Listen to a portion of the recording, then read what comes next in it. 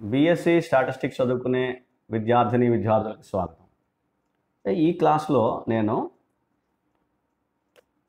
ఒక ప్రాబ్లం తీసుకున్నాను. ఈ ప్రాబ్లంలో tea test for difference of means, pair tea test of difference of means, ఈ రెండింటికి కూడా చేసే ఒక ప్రాబ్లం నేను ఎక్స్ప్లెయిన్ చేస్తాను. రెండు అప్లై చేసే ప్రాబ్లం చెప్తాను. చూడండి. Two foods A and B have applied on 8 cows. The following results of increase in weights are observed in the cows. అంటే ఇక్కడ ఏమి ఇచ్చాడంటే 8 కౌస్కి ఫుడ్ ఏ ఫుడ్ బి రెండు కూడా అప్లై చేశారు. ఇంక్రీజ్ ఇన్ ద వెయిట్స్లో పెరుగుదల, వెయిట్స్ ఎంతవరకు పెరిగాయి అనేది, ఎంత గెయిన్ అయ్యాయి అనేది రిజల్ట్లో ఈ కిందన రిజల్ట్లో డేటాలో ఇచ్చారు. ఫుడ్ ఏ నుంచి ఎంత ఇంక్రీజ్ అయింది, ఫుడ్ బి నుంచి ఎంత ఇంక్రీజ్ అయింది అనేవి ఇందులో ఇచ్చారు 8 కౌస్కి. రైట్. ఇప్పుడు అయితే మనం రెండు క్వశ్చన్స్ ఆన్సర్ చేయాల్సి ఉంటుంది. 2 క్వశ్చన్స్ ఇచ్చారు చూడండి. Assuming that 2 samples of cows are independent. జాగ్రత్తగా చదవండి. Assuming that 2 samples of cows are independent అయితే ఇది వేరు, ఫుడ్ ఏ అంటే 2 samples ఆఫ్ కౌస్. ఫుడ్ ఏకి 8 కౌస్ వేరేగా యూజ్ చేస్తాం, ఫుడ్ బీకి 8 కౌస్ వేరేగా యూజ్ చేస్తాం అనమాట. అది అలా యూజ్ చేస్తే independent. Can we conclude that food B is better than food ఏ? అలా చేస్తే ఫుడ్ ఏ కంటే బాగా ఎక్కువ గెయిన్ ఇచ్చిందని, ఇంక్రీజ్ అయ్యిందని, వెయిట్స్ బాగా ఇంక్రీజ్ అయ్యాయని చెప్పొచ్చా అని క్వశ్చన్ ఇచ్చాడు. సరే, క్వశ్చన్ 1 ఇక్కడ ఏంటి యూజ్ చేయాలి? ఇండిపెండెంట్ అని క్వశ్చన్ ఇచ్చాడు కాబట్టి tea test for difference of means లేదా టీ టెస్ట్ ఫర్ 2 మీన్స్ అలా అనుకోవచ్చు. అది కన్సిడర్ చేయాలి, అది చేయాలి. ఇండిపెండెంట్ ఎప్పుడు ఇండిపెండెంట్ అని మీకు కనిపించినా కూడా అది చేయాలి. Tea test for difference of means చేయాలి. Second 1, examine the case when the same set of 8 cows are used in both the foods A and B. ఇదే కేసుని ఇదే టెస్ట్ చేయండి, కానీ ఏం చేయాలి? సేమ్ సెట్ ఆఫ్ 8 కౌస్, ఒకే గ్రూప్లో ఉండే 8 కౌస్ తీసుకుని టెస్ట్ చేస్తే ఎలా ఉంటుందో అలా చేయండి అంటున్నాడు. ఫుడ్ ఏ ఇచ్చినప్పుడు అదే 8 కౌస్కి ఇచ్చాము, ఫుడ్ బి ఇచ్చినప్పుడు అదే 8 కౌస్కి ఇచ్చాము. ఇందులో అలా కాదు. ఫుడ్ ఏ ఇచ్చినప్పుడు ఒక గ్రూప్ ఆఫ్ 8 కౌస్కి ఇచ్చాము, ఫుడ్ బి ఇచ్చినప్పుడు ఇంకొక గ్రూప్ ఆఫ్ 8 కౌస్కి ఇచ్చాము. అది ఇండిపెండెంట్ అనమాట. ఇండిపెండెంట్. ఇందులో అలా కాదు. సేమ్ గ్రూప్ ఆఫ్ 8 కౌస్ తీసుకుని వాటికే ఫుడ్ ఏ ఇచ్చాము. అయిపోయిన తర్వాత కొన్నాళ్ళు పోయిన తర్వాత మళ్ళీ ఫుడ్ బి ఇచ్చాము. ఇలా 2 రకాల ఫుడ్స్ని మనం ఒకే సెట్ ఆఫ్ కౌస్ 8 కౌస్కి అప్లై చేస్తాం అనమాట. దీన్ని డిపెండెంట్ కేస్ అంటాం. ఈ డిపెండెంట్ కేసులో మనం ఏం చేయాలంటే paired tea test for difference of means చేయాలి. ఇది అర్థం చేసుకోవాలి. ఫస్ట్ 2 క్వశ్చన్స్ ఇలా ఇస్తే మనం అర్థం చేసుకోవాలి. ఇండిపెండెంట్ ఉన్నది difference of tea test for difference of means చేయాలి. యూజువల్ ప్రొసీజర్ అనమాట. టీ టెస్ట్ ఎప్పుడు చేసినా అదే చేస్తాం. ఇలాంటి స్పెషల్ కేసు ఉందని చూడండి. Same set of 8 cows dependent అనే కేసులో pair tea test for difference of means చేయాలి. ఇది దీనికి ఉండే డిఫరెన్స్. ఇది అబ్జర్వ్ చేయాలి ఫస్ట్. మనం బాగా అబ్జర్వ్ చేసుకుంటే అప్పుడు మనం ఈజీగా ప్రాబ్లం చేసేయగలుగుతాం. చూడండి, ఇప్పుడు నల్ హైపోస్ ఆల్టర్నేటివ్ హైపోస్ రెండింటికి కామన్ కాబట్టి సేమ్ రాస్తున్నాను. మనం సెపరేట్గా రాయాల్సిన అవసరం లేదు. ఇగో నల్ హైపోస్ ఏంటి? H0 μ1 = μ2 అంటే ఏంటి? There is no significant increase in the weights of cows due to food A and food B. Food A food B apply చేసిన తర్వాత సిగ్నిఫికెంట్ ఇంక్రీజ్ ఏం కనిపించలేదు వాటి వెయిట్స్లో, కౌస్ యొక్క వెయిట్స్లో. అది మనం కన్సిడర్ చేస్తాం. అంటే there weights are equal. Food A apply చేసిన తర్వాత ఫుడ్ బి అప్లై చేసిన తర్వాత వెయిట్స్ మాత్రం మారలేదు, సమానంగా, ఆల్మోస్ట్ సమానంగా ఉన్నాయి. అది దాని meaning. Next alternative hypothesis H1 μ1 < μ2 అంటే ఏంటిది? One tail test. అంటే ఇక్కడ ఏం చెప్తున్నాం? There is a significant increase means food B is better than food A. Food ఏ కంటే ఫుడ్ బి ఇచ్చినప్పుడు సిగ్నిఫికెంట్గా ఇంక్రీజ్ అయింది, వెయిట్లో ఇంక్రీజ్ కనబడింది, ఎక్కువ బరువును పెరిగాయి అని చెప్పి మనం చెప్పొచ్చు అనమాట. అని మనం స్టేట్మెంట్ ఇస్తున్నాం ఆల్టర్నేటివ్ హైపోథిసిస్లో. అదేంటిది? μ1 < μ2. μ1 అంటే food A gains in the average weight gain of the cows in the food A due to food A. Food ఏ వల్ల వచ్చింది వెయిట్ గెయిన్ అనమాట. ఇది μ2 యావరేజ్ వెయిట్ గెయిన్. దేనివల్ల? ఫుడ్ బి వల్ల. ఫుడ్ బి వల్ల వచ్చే కౌస్లో యావరేజ్ వెయిట్ గెయిన్ వచ్చింది ఏంటంటే μ2. అందుకని μ2 ఎక్కువ తీసుకున్నాం. μ1 లెస్ దాన్ μ2. μ2 అంటే ఏంటి? ఫుడ్ బీకి సంబంధించింది కాబట్టి average weight gain of the cows. కాబట్టి μ1 లెస్ దాన్ μ2 అంటే μ2 మోర్ అనమాట. μ2 ఎక్కువ. μ2 ఎక్కువైతే ఇంక్రీజ్ అయినట్లు లెక్క. అందుకని μ1 లెస్ దాన్ μ2 తీసుకున్నాం. రైట్. ఇప్పుడు నల్ హైపోస్ ఆల్టర్నేటివ్ హైపోసిస్ చెప్పేస్తాను. ఇవి రెండింటికి కామన్. ఇప్పుడు ఏంటి చేసుకోవాలి? ఫస్ట్ క్వశ్చన్ తీసుకున్నాను. అంటే ఇది శాంపిల్ కౌస్ ఆర్ ఇండిపెండెంట్ అనమాట. 2 శాంపిల్ కౌస్ ఆర్ ఇండిపెండెంట్. అంటే ఇక్కడ కేస్ కూడా రాస్తున్నాను. ఏంటి? σ1 σ2 నాట్ నోన్. σ1 σ2 లేవు ఇందులో డేటాలో, అందుకని నాట్ నోన్ తీసుకున్నాను. ఇప్పుడు టెస్ట్ స్టాటిస్టిక్ అండర్ H0లోకి వచ్చాను. థర్డ్ పాయింట్, ఫోర్త్ పాయింట్ చేస్తున్నాను ఇందులో ఫస్ట్ ప్రాబ్లంకి. టెస్ట్ స్టాటిస్టిక్ అండర్ H0 ఏంటి? σ1 σ2 నాట్ నోన్ అయితే T is equal to x bar minus y bar by s into square root of capital S into square root of 1/n1 plus 1/n2 follows T n1 plus n2 minus 2. ఇది ఒకటి. ఇందులోని రెండు ప్రాబ్లమ్స్లో కూడా మనకు కావాల్సిన sample data ఉంది. మనం calculate చేసుకోవాలి మిగతా అబ్జర్వేషన్స్, మిగతా మెజర్స్. అంటే x bar, y bar, s1 square, s2 square, d bar, ఇవన్నీ క్యాలిక్యులేట్ చేసుకోవాలి. చూడండి, ఫస్ట్ క్వశ్చన్కి శాంపుల్ అబ్జర్వేషన్స్ ఇండిపెండెంట్ కన్సిడర్ చేశాం కాబట్టి xi స్క్వేర్, yj స్క్వేర్ అని కన్సిడర్ చేసుకోవాలి. xi given values, xi yj కింద తీసుకోవాలి. ఇవి రెండు గివెన్ వాల్యూస్. xiకి వాల్యూ ఇచ్చాడు 4953 డ్యూ టు ఫుడ్ ఏ అనమాట. Gains, weight gain. 49కి స్క్వేర్ చేయండి. xi square, 49 square, 53 square, 51 square అలా చేసుకుంటూ వెళ్ళాలి. సో xi స్క్వేర్ చేసాం. వాటి టోటల్ చేయండి. సమ్మేషన్ xi స్క్వేర్, ఇవి రెండు క్యాలిక్యులేట్ చేయండి టోటల్స్. అలాగే yj స్క్వేర్, yj ఏదో 52 55 ఇలా ఇచ్చాడు observations. 52 square, 55 square, yj square చేయండి. చేసిన తర్వాత yjకి total summation yj j equal to 1 to n2, yj స్క్వేర్కి total summation j equal to 1 to n2 yj square, summation i equal to 1 to n1 xi, summation i equal to 1 to n1 xi square. ఈ 4 calculate చేసాం.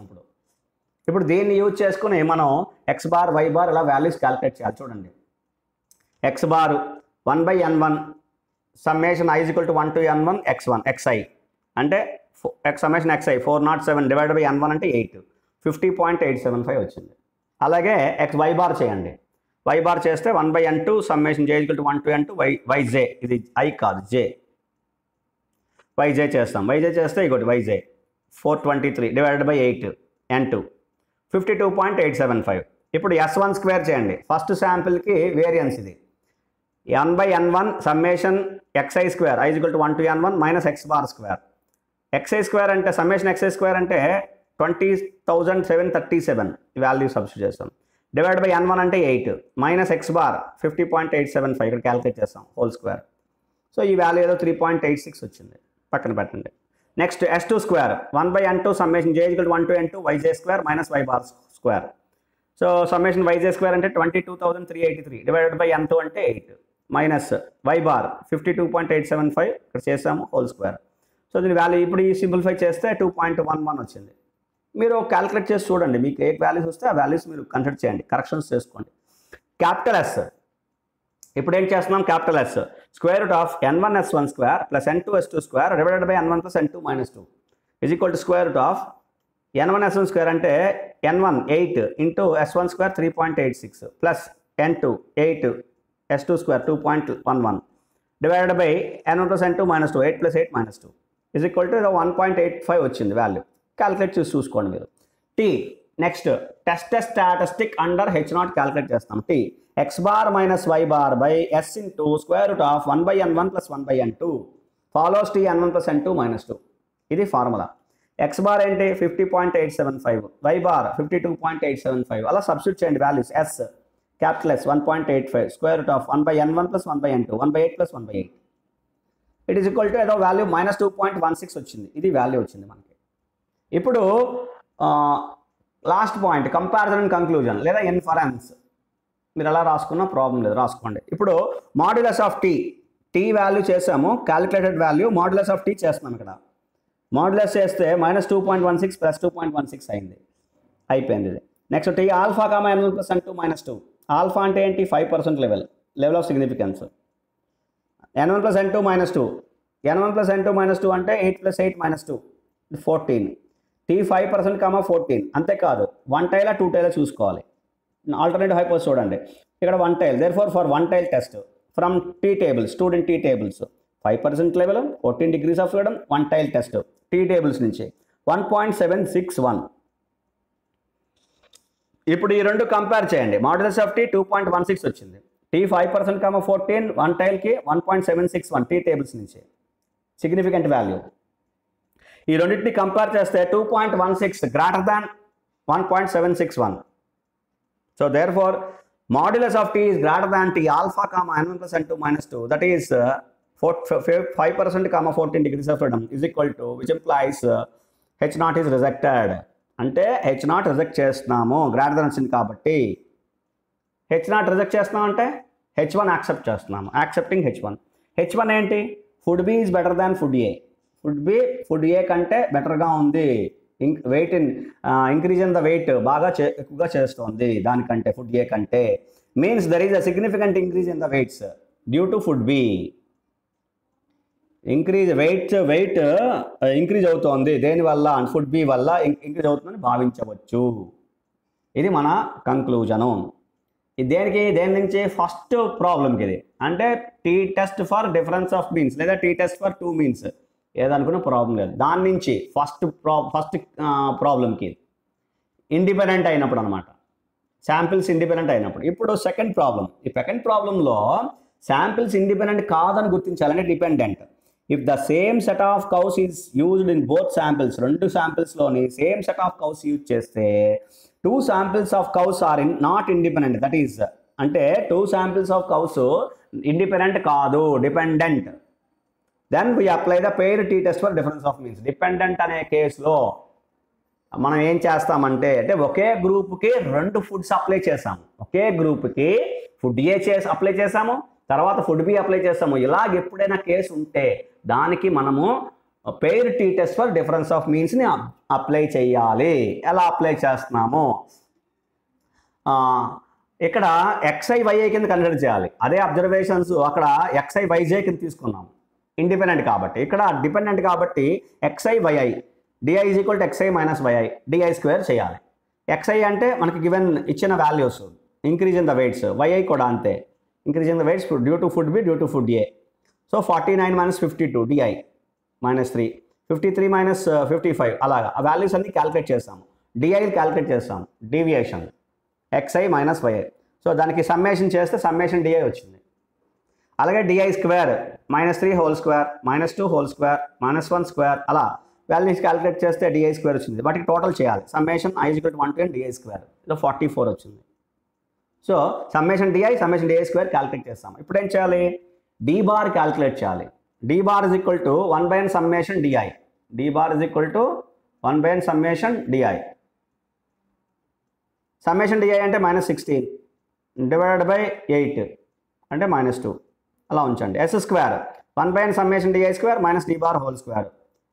So 1 by n summation DI square అంటే 44 divided by n 8 అంటే n1 is equal to n2 is equal to n అనమాట. ఇక్కడ ఇది n 8 minus D bar అంటే already -2 whole square. So 44 ఈ value calculate చేస్తే 1.5 వచ్చింది. క్యాలిక్యులేట్ చేసి చూడండి ఒకసారి మీరు. ఎస్ దాన్ని స్క్వేర్ రూట్ చేస్తే square root of S square square root of 1.5 1.22 వచ్చింది. వాల్యూ క్యాలిక్యులేట్ చేయండి. ఇప్పుడు test statistic under H0 consider చేస్తున్నాను. Test statistic under H0 T is equal to D bar by S by root n-1 which follows T(n-1). ఇది దీనికి formula. Pair tea test for difference of means. -2 D bar is equal to value substitute చేయండి. D bar -2 divided by S 1.22 divided by square root of 8 minus 1 that is n-1.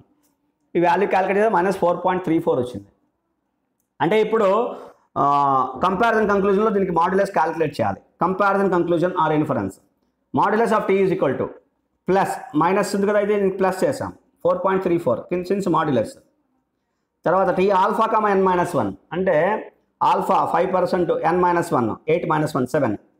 So T 5% comma 7 5% level 7 degrees of freedom. And for one tail టెస్ట్కి alternative hypothesis greater than one tail టెస్ట్కి tea tables use చేస్తాం. Tea tables నుంచి ఇది value వచ్చింది 2.015.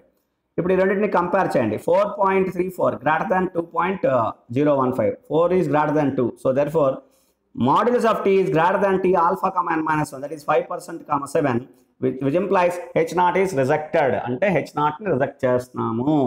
h naught reject చేస్తున్నాం అంటే h1 ని accept చేస్తున్నాము. h1 ఏంటి? Food b is greater than food a. That means there is a significant increase in the weights of the two cows. Independent అయినా dependent అయినా మనం నల్ హైపోథిసిస్ని రిజెక్ట్ చేసాం. అంటే ఫుడ్ బి ఎక్కువ గెయిన్ అంటే వెయిట్ గెయిన్ని చేస్తుంది ఫుడ్ ఏ కంటే. ఆ కౌస్లోని ఇంక్రీజ్ ఇన్ ద వెయిట్ని ఇంక్రీజ్ చేస్తున్నారు ఫుడ్ ఏ కంటే ఫుడ్ బి ఎక్కువగా వెయిట్ గెయిన్ చేస్తుంది కౌస్లో. ఇది మనం ఇవ్వాల్సిన కంక్లూజన్. అర్థమైంది కదండి. Food B is better than food ఏ అని రాయించాలి. ఇంకంతకంటే ఏం అక్కర్లేదు. అందరికీ అర్థమైంది అనుకుంటున్నాను. Thank you so much.